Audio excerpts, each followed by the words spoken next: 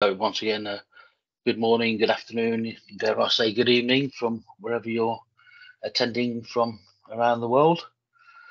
My name is Ian Foster. I'm a senior ERP consultant with Mint UK. I haven't always been an ERP consultant. I actually started life on the client side. So I spent 26 years at Rolls-Royce Aerospace Group of Companies, 8 years at Jaguar Land Rover. And then in 2018, went to the dark side of consulting, where fortunately the company I worked for at the time, Ebex, were looking to bring in people with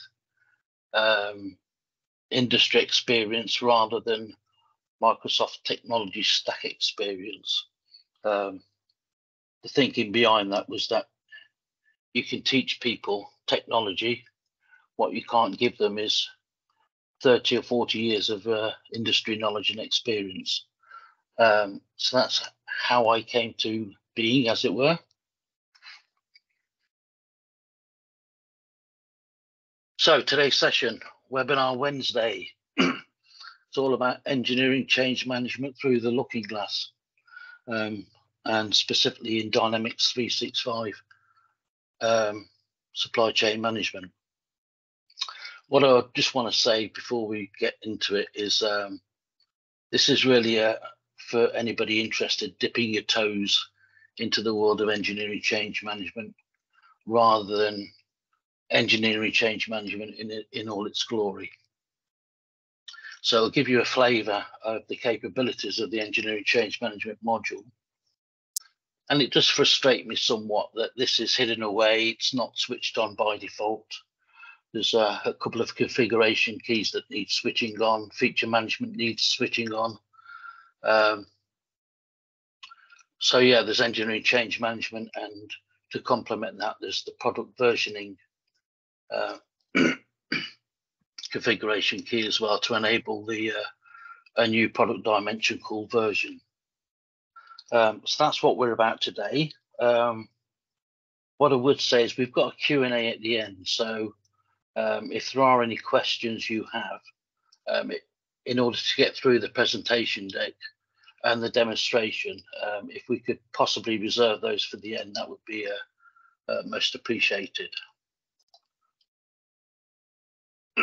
So, what's on the agenda? What is engineering change management, and what does it mean to us all? Why is it important? Key features of D365 engineering change management. We're then going to go into a demonstration of how it works, and then look at some best practices for implementing engineering change management, with a conclusion, and then, as I said at the end, a Q&A opportunity. So, what is it? So, definition of engineering change management: it's a structured process for managing changes to product designs, bill of materials, and in that you can include formulas now, and associated engineering documentation. The goal of engineering change management is to ensure that changes are properly reviewed, approved, and implemented whilst minimizing disruptions to the business. Common scenarios are concerned with design revisions, component substitutions, cost reductions, and probably the most important, quality improvements in the designed product. So why is it important? Well, in my mind, it's important because of quality control. So it ensures product quality and safety, compliance. So in highly regulated industries, we have regulatory requirements and standards. Cost management, we can control the expenses in the design and release of a new product. It improves efficiency by reducing the rework and delays. So if we've got a properly structured engineering change management process, we should get to a point where we're designing products more right first time. And finally, collaboration. So this facilitates cross-functional collaboration and also cross-company collaboration, where you've got more of a global footprint and several entities within D365. So my 5 chart-topping key features. So it facilitates change request management. It enables us to create, review, and approve change requests and change orders. Bill of material and formula versioning, so we can have multiple BOM and formula versions. We can manage several versions at the same time, and that's facilitated by having the new dimension of version. Document control. So within the process, the end-to-end process, we can capture and control a number of engineering documents, whether that be design drawings, engineering specifications, material specifications. They're all captured in one place. Workflow automation. So within engineering change management, like a lot of other modules within D365, it has full workflow capability specific to engineering change management, and we'll just touch on that a bit later.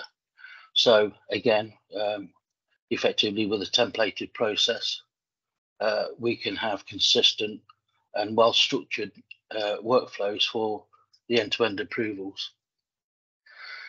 Finally, the audit trail capability. So we can track all change-related activities as that new product or design change go through its product life cycle.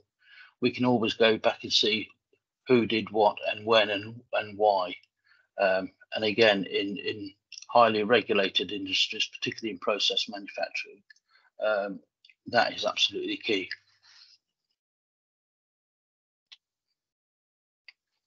So in terms of the demo, I just wanted to sort of set the scene and a bit of a storyboard here as to how it's going to play out. So the scenario is we've got 2 separate companies, and I'm going to be using Contoso data and using DEMF as our engineering organization, where design changes are brought to life and managed. And then USMF, where in this scenario, it's our sales, manufacturing, and distribution company. We're going to create a new engineered product in DEMF, release it to USMF, and accept the engineering product. And that will become more apparent during the demonstration, the concept of accepting the change. We're then going to sell the new engineered product to a US 002 company in USMF. We're going to then request some customer changes to the product based on their knowledge and experience of the product. We're then going to make those changes to the product via an engineering change order in DEMF. And then finally release the changed product with a new version back to USMF. So that's the sort of high level scenario we're going to walk through. So I'm just going to switch my screens now. To DEMF. So stop sharing and share. There we go.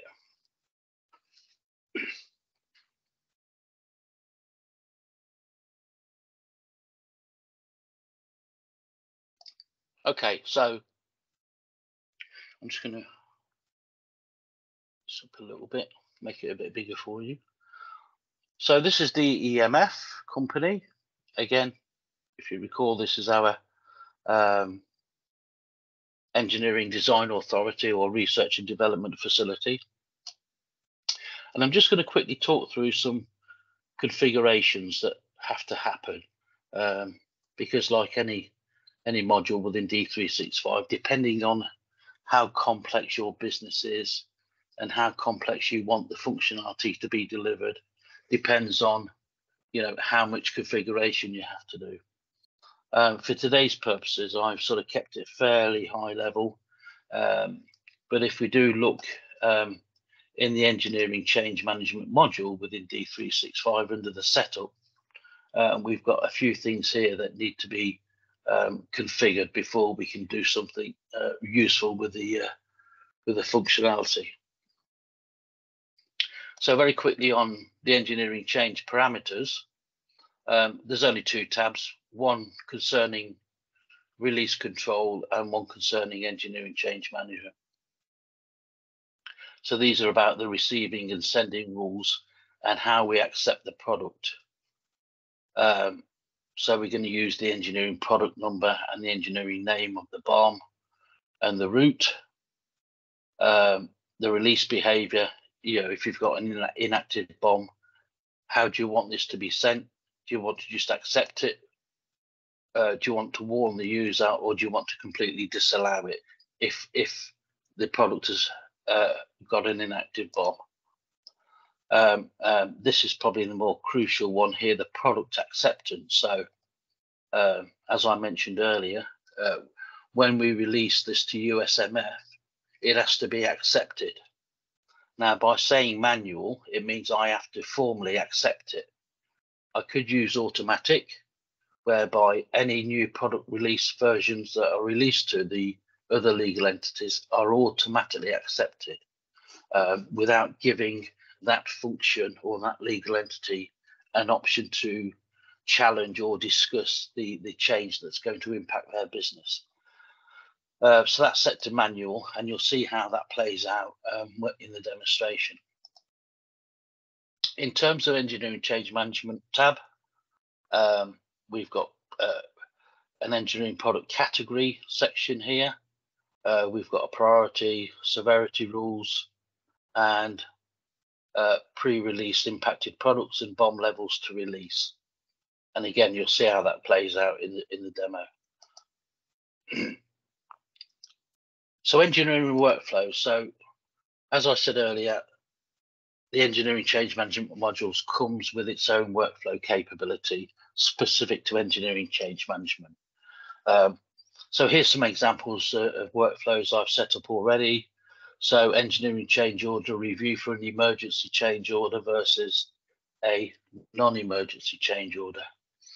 Now, from a workflow perspective, I've turned it off for today's demo because anybody who has worked with workflows where they're switched on, whether it be in the procurement module or any other module, it can often take a long time for that workflow to run through its approval processes, and then it's generally reliant on a user to do something to accept or reject a suggestion. So I've just switched it off for today, but I'm just demonstrating here that there is the capability to develop an exhaustive list of workflows, as you would in procurement, sourcing, or accounts payable, for example. One of the key things that does need setting up is an engineering organization. So we need to tell the system which of our businesses or legal entities is an engineering organization. So in this case, I've created just here, DEMF is our Contoso entertainment system for Germany, and it's our designated engineering organization. Engineering product category details. So again, for today's demo, I've set this one up called components, which gives us some nominal information around the product dimensions group. So versions is the new product dimension I've set up and is active. I've got a default product lifecycle state at creation of the product. I've got product version number. So if I just click on that, so when it comes to product versioning number rules, you can have auto, list, manual. I've got it set to auto with a predefined format, so V dash, and it'll be 0, 1, 0, 2, etc. I could also have a list of versions, or I can have it set to manual, and I just input my own version number.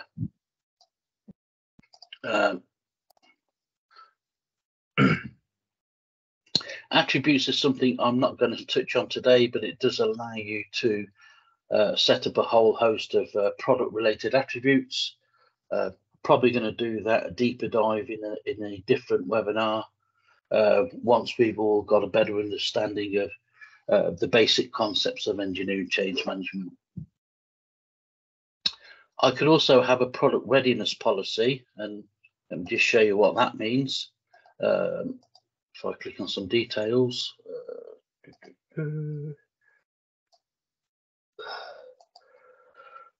so if I look at this one, for example, components. So what this allows you to do is, before the product is released, you can have a whole host of checks that are validated. So whether it's got a barcode, check if a BOM exists, etc., etc. Has it got a cost price? Are all the default order settings set up? So there's a whole raft of checks you can do there that need to be validated before you could formally release the product. We're not going to be using that today, but what we are using is this product release policy here. And what this does is there's some information here about the production type. And what's important here is apply template. So when I create a new product, same as pre-engineering change management, I can create product templates in D365 and use them. And all this is saying is that for these two companies, DEMF and USMF, I'm going to use the template for the item D0006. But what's more important on this line here for USMF is I want it to receive the BOM. I want to copy the BOM approvals. I want to copy the BOM activation, and the same for the route. So when I create a product in DEMF and release it to USMF, it's automatically going to copy over all of that associated information here to USMF. And then I can set some optional parameters. So am I using a templated BOM and templated route, for example? I haven't in this scenario, but I could do.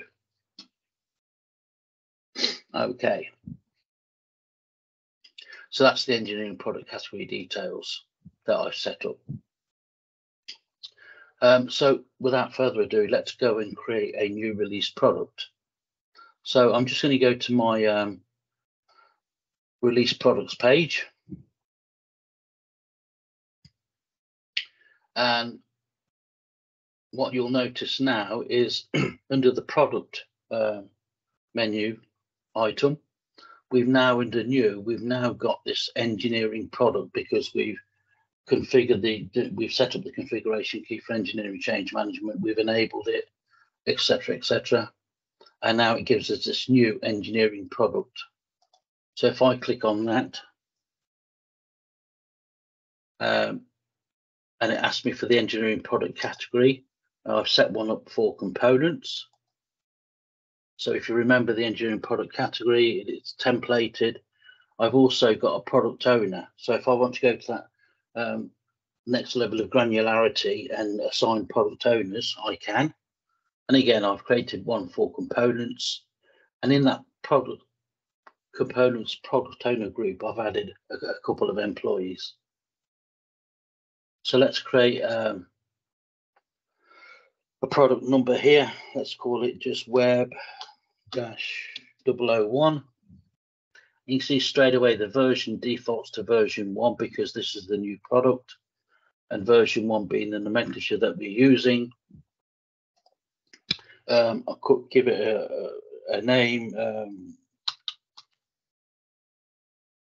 IN speaker set.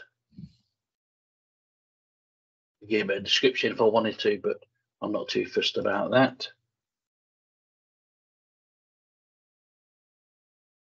So You can see now we've created this Web 001 high-end speaker set, and you can see straight away some of those fields that are automatically filled in around storage dimensions, etc.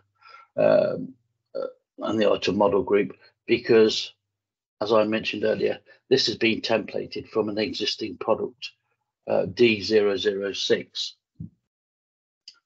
I'm not going to go through all of the tabs because they're just standard D365 product tabs. And if we look on the engineer tab now, and again, we've got this engineering versions. And this tells me now we've got version 1, the organization is DEMF, and it's active.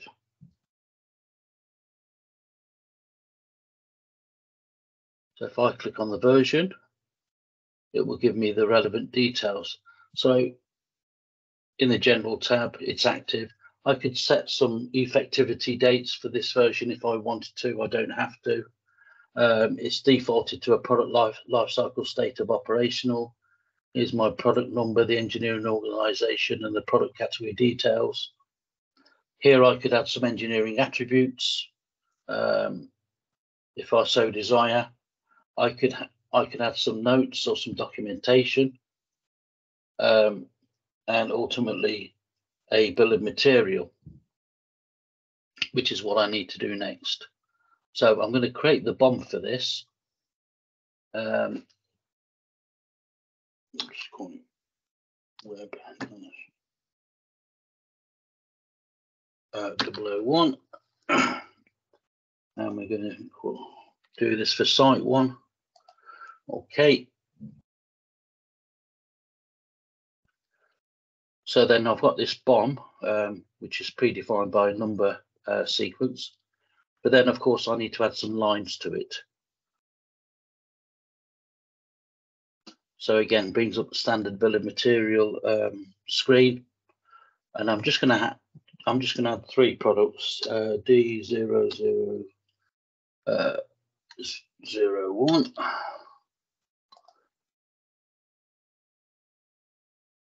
D0003, and D0006. I'm not going to bother changing any of the quantities or per series settings. It's just for demonstration purposes. So I'm just going to leave those as they are.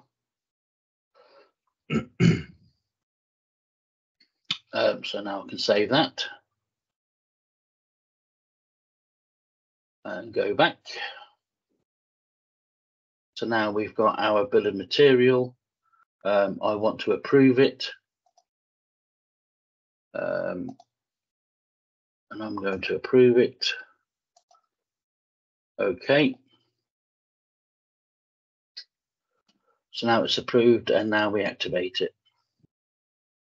So now we've got a bill of material with some 3 components to the structure. It's approved and it's active. Okay, so I'm not going to bother with the route, but standard process. Again, we could go through that with a route, doing a standard process for creating a new route in the same way I've done the bill of material. I'm not going to bother with the demonstration. But now we want to release this engineered product to our sales business and manufacturing. So if we were doing in-house manufacturing, we can manufacture the item through the production facility and then subsequently sell it and dispatch it. So I'm going back to my release product screen. And we'll go and find our newly created product. And there it is. And then under the maintain tab now, under product maintain, we've got this new functionality called release product structure. So if I click on that, I could set the default releasing site if I wanted to. It's site 1. But there's our high-end speaker set we've just created with Web 001 and version 1. So that's the product I want to release.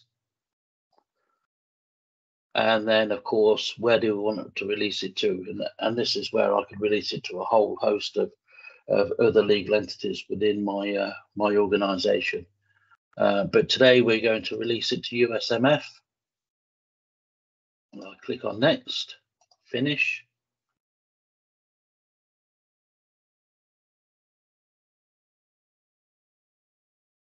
So now that's a fully released product. Okay. Now, if I switch to now I'm in USMF. So if I go to my release products page in USMF, what you'll notice is even though we've just released it to USMF, the product isn't there. It's empty. Because one of the parameter settings I set was the acceptance, and I said it has to be manual. So it has to be manually accepted into the receiving company. And that's achieved by looking at engineering change management, open product releases. So now you'll see sitting there is Web 001 version 1, waiting for me to accept it. Now at this point, of course, as the receiving organisation, I may want to hold some sort of engineering change control board meeting with purchasing and manufacturing, etc. And discuss the impact of this, how we're going to purchase it, how we're going to make it, if it's made in-house, for example. So if I click on the product number here, again, you can see some basic information about under the general tab where it's been released from, where it's been received to, and you can see here, pending acceptance. Other release details, component, engineering, product category, product owner, and then we've got in the bill of material, we're going to receive the BOM and the approval and the activation. If you recall, that was another parameter setting we had, and we're not bothering with the route. And you can see here this this tree here effectively is the BOM designer type tree that most people would be familiar with. And it's interesting, when I first looked at this, you know, it doesn't come up with the right sort of tree. It's only got one product in there, and I found that I have to go back and click on it again, which is a bit annoying. But you see now we've got under our Web 01, Web 001 finished product, we've got these three component trees there now.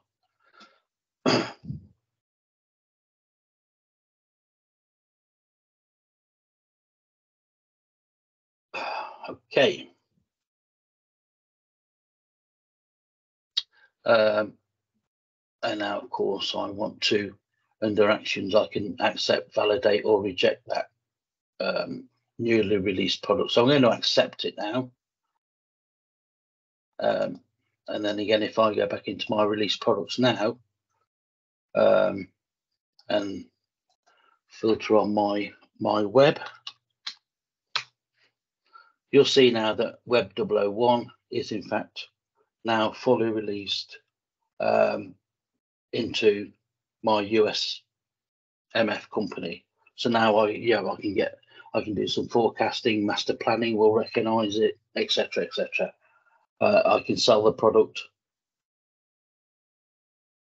And again, we've got, you'll see here, under engineering versions, we've now got version 1, and it's come from DEMF, is the design authority that's released that to me, and it's active. Okay, so now I've got a product, it's been released. So now I want to add it to a sales order. So I'm going to go to my new sales orders. I'm going to create a new sales order, and we're just going to use US 002 for no particular reason. Okay, I'm not going to change anything else. I'm just going to say okay.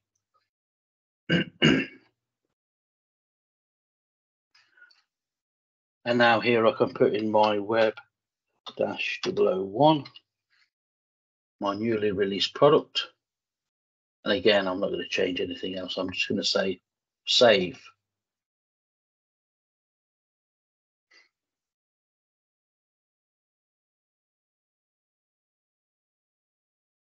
Okay. And then I can do the usual confirmation.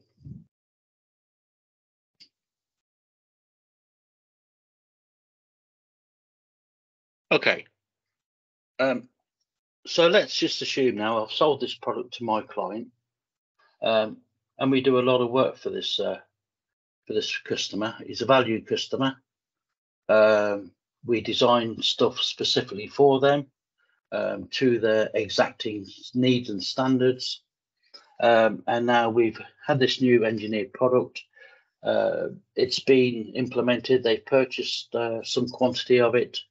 But after some weeks or months have passed, they may think, right, we could improve this, and therefore we've got a suggestion to make.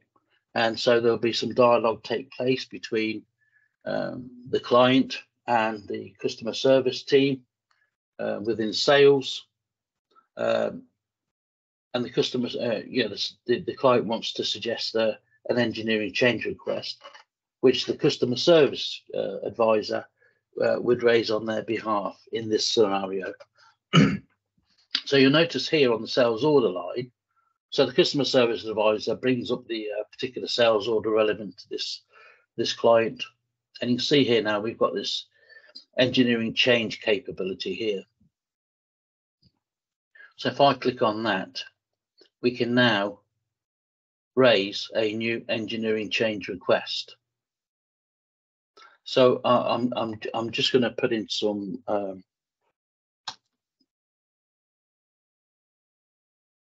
customer change request. I can set a priority for this. So having that dialogue with the client, we can determine, is it an emergency change, is it an urgent change, or is it a routine? I'm going to just keep it at routine. And of course that's configurable. You can create as many different priorities as you desire there. And then under category of saying, it's configurable. Is it a new development? Is it a change, or is it an issue with the item? So I'm just going to click on change. Severity. Well, we've had that conversation, and the client determines it's a high severity for them.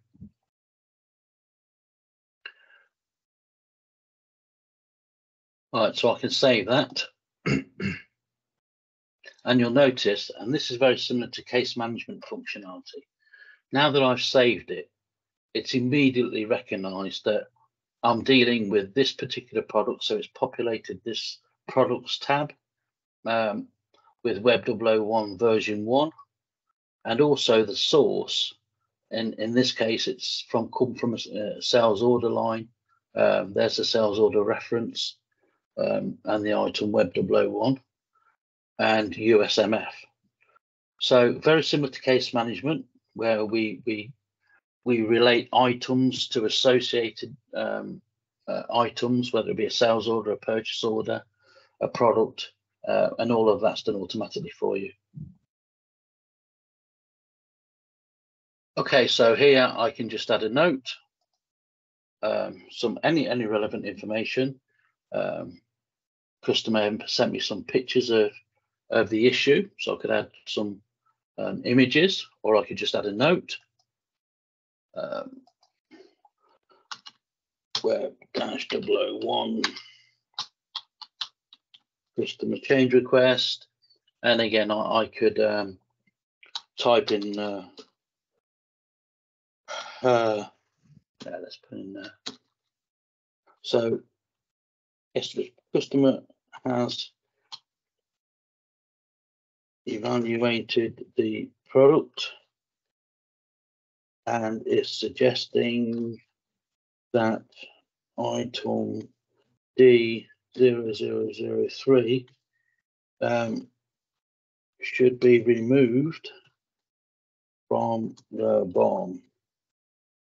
Okay, so in this scenario, a fairly simple request. Our valued customer has evaluated the new product and determined that, you know what, item D003 is no longer required. It's surplus to requirements, or it could be that, you know, we need to do something different. We need to substitute this item for another one, for example. But just demonstrating that we can add notes, files, images, as much as we like, with associated wording. So again, I can save that.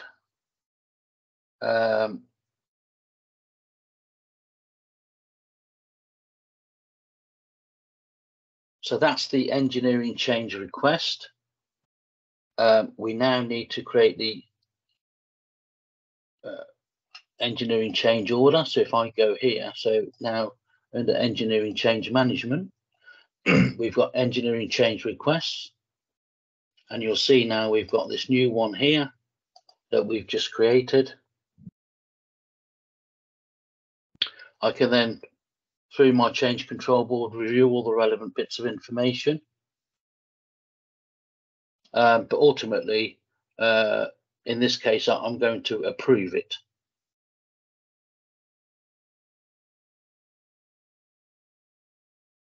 Okay, so now I've approved that.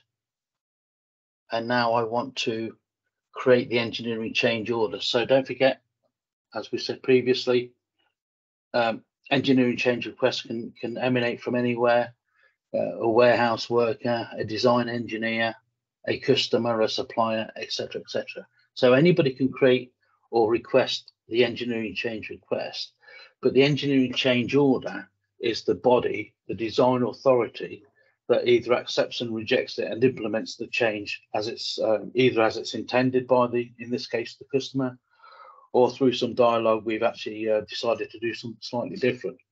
But ultimately, we need to create the engineering change order.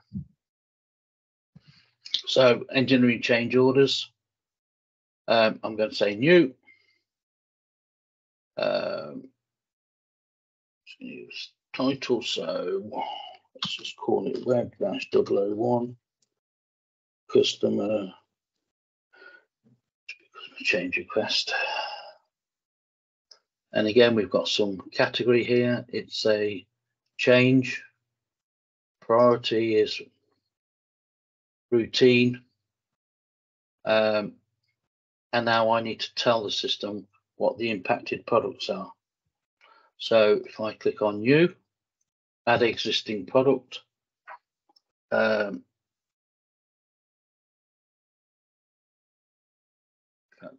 need to change back to, I'm going to cancel that a minute. Let's delete that.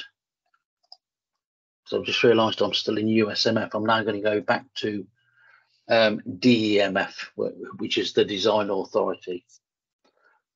So if I look here at engineering change requests, so even though this change request was created in USMF, it's now appeared in my design authority, i.e. DEMF.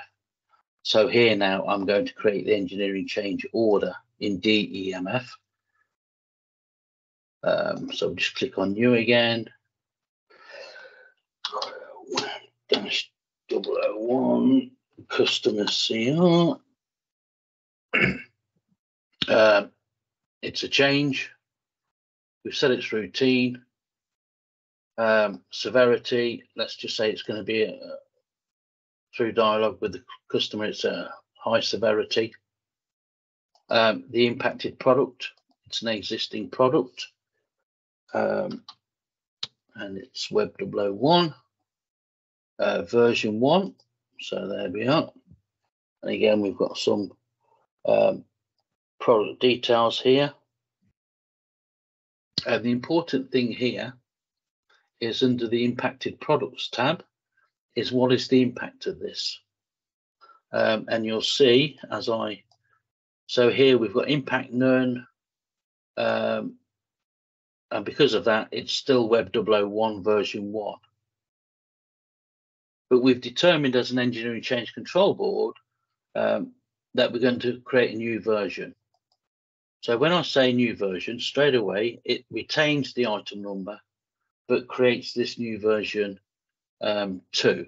If I said it was a new product, for example, then of course it just blocks out the product number because I've got to create a new item number and defaults back to version 1. So in this scenario, we're going to have a new version, Web 001, version 2. Okay, so now I'm going to save that. This is now the engineering change order. And under the product details on the bill of material. So if you remember, the client has suggested we don't need item D0003 any longer. So you can see here under the bill of materials, it's currently unchanged. The BOM. So if we look at the lines, and you'll see by default they're all unchanged. But we've said we don't want this item anymore, and we've agreed it's no longer required as part of this finished product. So I'm just going to delete that BOM item. So D003 is now deleted. Save that, and you'll see now that the change type has changed. Still active and approved.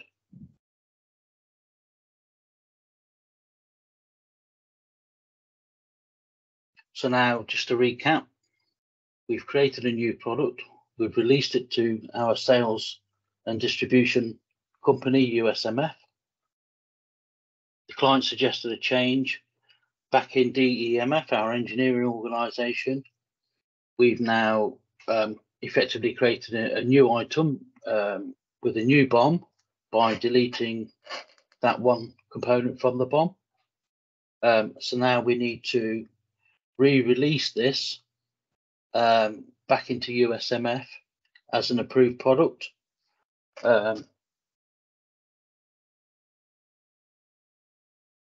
So we've got approve this change. Again, we've gone through a change control board. We've discussed all the merits of the change, and now we've just approved it. And now I need to process this change, which will update all the product information related to it. Okay, so we're still in DEMF. I'm just going to go to my release products page. Again, select our Web -001. And again, we can go to our engineer tab and look at our engineering versions. And you now will see we've got version 1 and 2, and they're both active. I could deactivate version 1 if I so desired at this point, or I may realize that, well, I'm only going to distribute version 2 to USMF, but version 1 will remain active in other legal entities I've already released it to.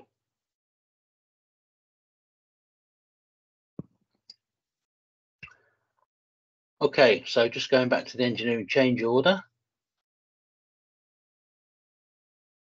This is the one we've just created.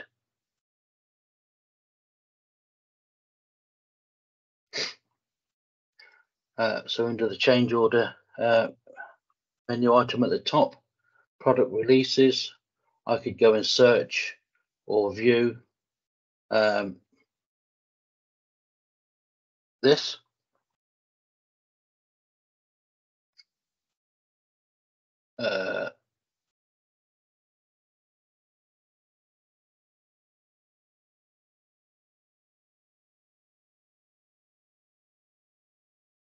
You can search it. So here we've got, so this is searching for companies that are this item has been previously released to. So here would be a list of all the various legal entities that we've previously released this to. You can see here Web 001 has been released to USMF previously, and that could be a whole raft of lists in that item, items in the list.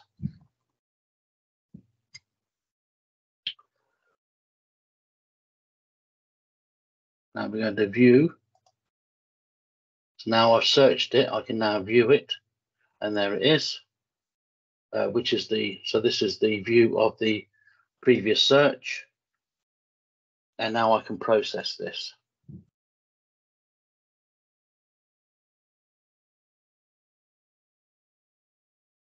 And you see one release have been run.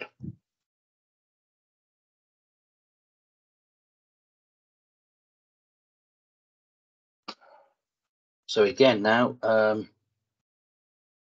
I can now end of the process. Everything's been processed. It's been re-released.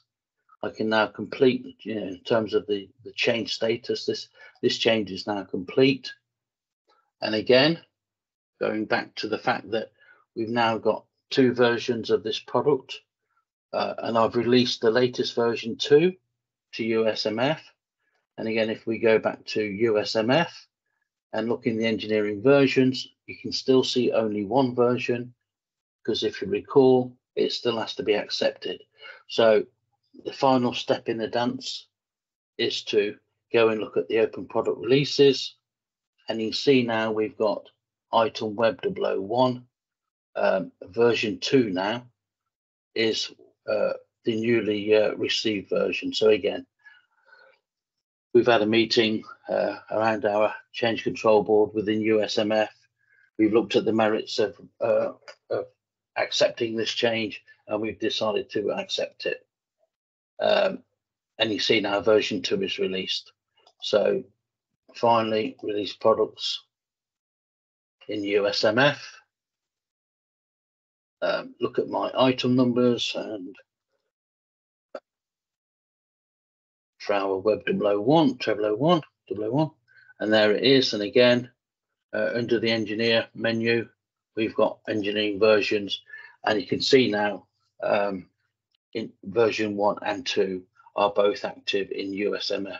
And of course, now I could make a decision whether to deactivate version 1 and only sell version 2 now. And that pretty much concludes the demonstration. I'm just going to switch back now to my presentation tab.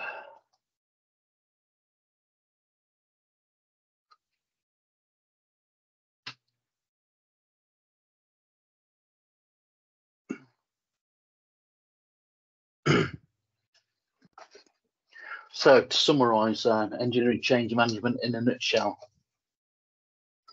it facilitates centralized product data management. So set up an engineering organization that through a managed release process, and that may include things like the creation of a change control board, but it will give us accurate and relevant product data available to all users across the entire enterprise. Key to this, of course, is the product versioning, which allows us to track changes to products through the product versions and the product lifecycle at all stages of the supply chain. So by using the product version dimension now, we can have multiple versions active and different versions active in different legal entities, if that's what the business demands. So it may be that the latest version, for example, might be just for a prototype, and you wouldn't want that released anywhere else. So you might have version 2 active in your engineering organization, but version 1 active in your manufacturing and sales business. Product lifecycle management. So let me just show you that, because this is key as well.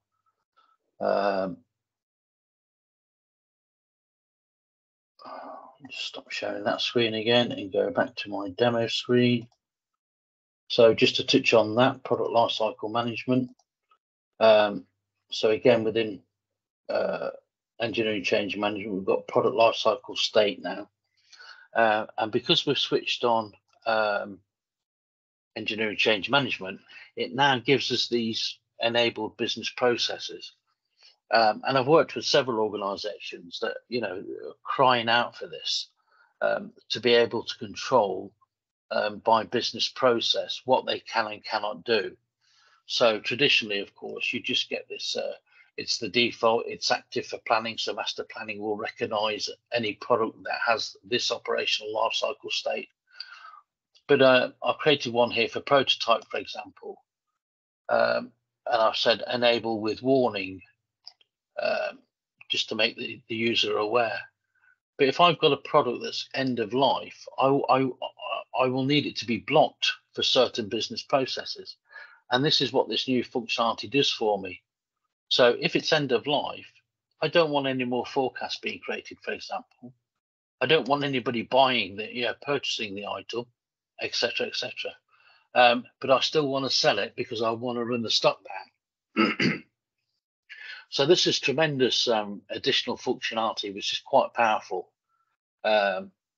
Whether or not you choose to use the entirety of the engineering change management functionality and capability or not, this in itself is a fantastic addition in its own right. So that's really useful. Go back to my presentation deck. So yeah, product lifecycle management. The visibility of the product data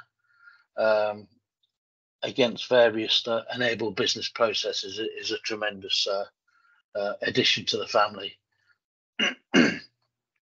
So engineering change management enabled users throughout the organization to request changes. And it's not just throughout the organization, of course, as we've demonstrated.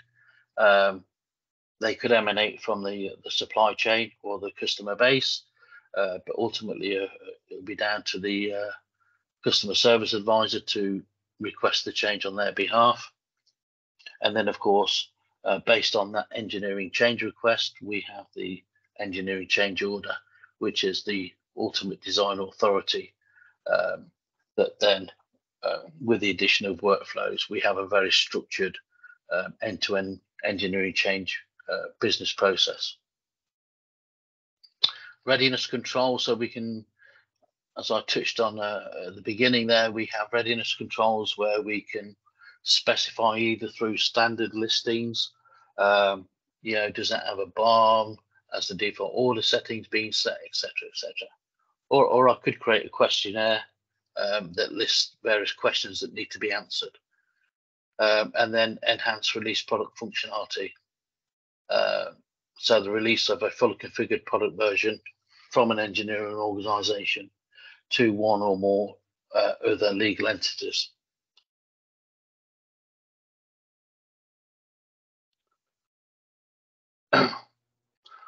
So best practices. So from my perspective, it's important we have clearly defined workflows.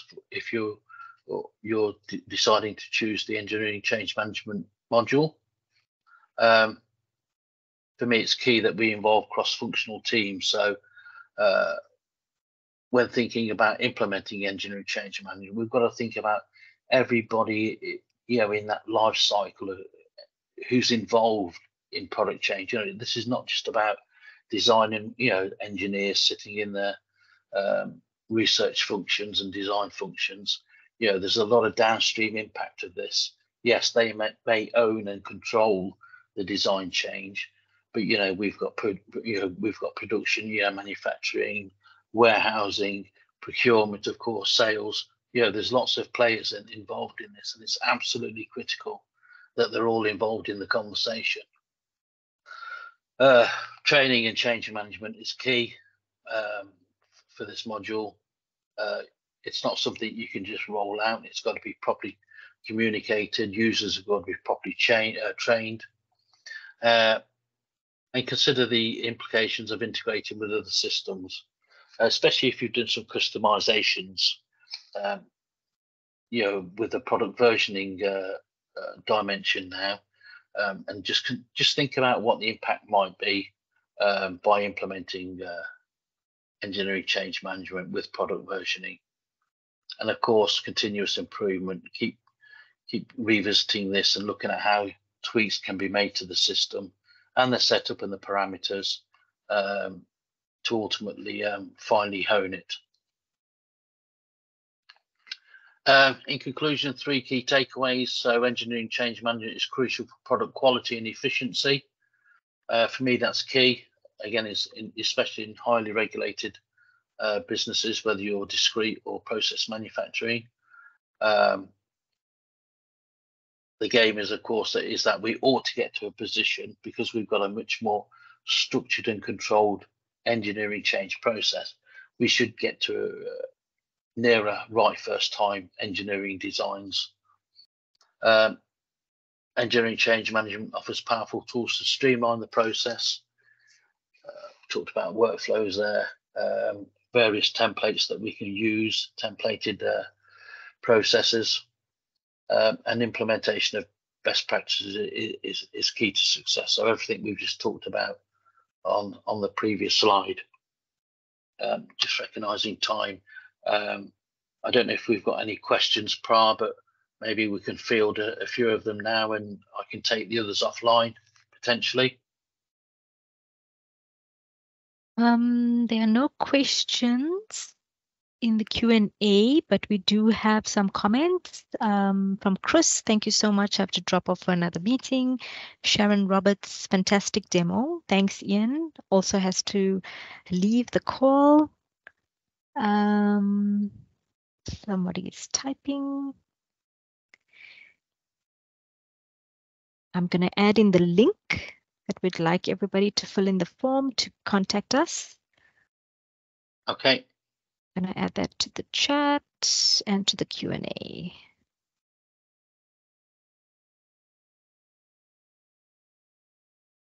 So thank you to all our attendees. You can continue to post your questions if there's anything you have, and please give us your feedback or fill in the contact us form. I've just flashed up some additional resources there, Pra. Right.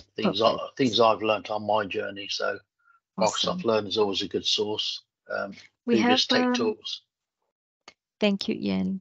We have a question from Ian Weeks. Is it possible to change the ECR flow based on whether a product is in prototyping or production?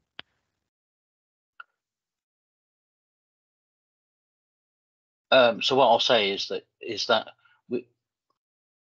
when we say the flow, I'm assuming we're talking about the workflow and the approvals process, depending on whether it's prototype or production or anything else. Now, what I will say is the workflow capability is fantastic within engineering change management, and yes, you can develop workflows specific to whether it's a prototype. So if product lifecycle state is prototype, then go down this approval route. If it's product lifecycle state of production, it goes through a production route for approvals. I'm assuming that's the nature of the question. Fully configurable with workflow approvals process. And if that answers the question. You can let us know if we've answered your question. We also have some other feedback or comment. Thanks, Ian. Very informative session. I like the hands-on session from Stephen Nord. Ian Weeks is typing.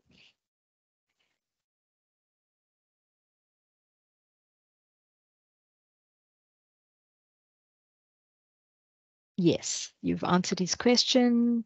Perfect. Prototypes need a lighter flow than production as volumes are lower. That's Ian Weeks. Yeah, absolutely. Reply.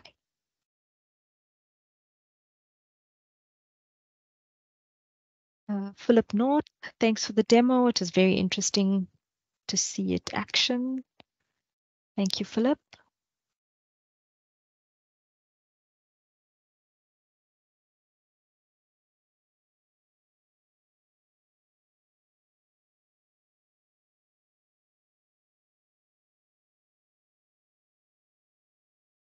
Okay. All right, I think if there are no further questions, we can wrap up the session for today. Once again, thank you to all our attendees. We really value your attendance, and we thank you. Thanks, everybody. Thank you, Ian. Okay, thank you. Thank you, everybody. Goodbye. Bye-bye.